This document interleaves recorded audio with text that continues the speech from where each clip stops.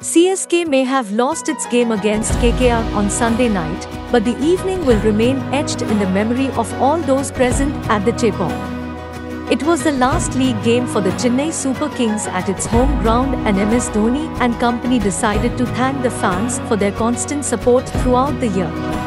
The Yellow Army took a lap of appreciation for the fans, and MSD was even throwing signed tennis balls towards the crowd.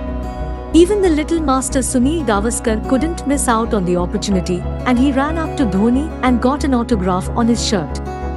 Though it's still not official, MSD has often hinted at retiring after IPL 2023, and it was a perfect opportunity for him to thank the Chennai crowd. However, Chepauk will host Qualifier 1 and the Eliminator as well, and CSK is likely to return to their fortress yet again.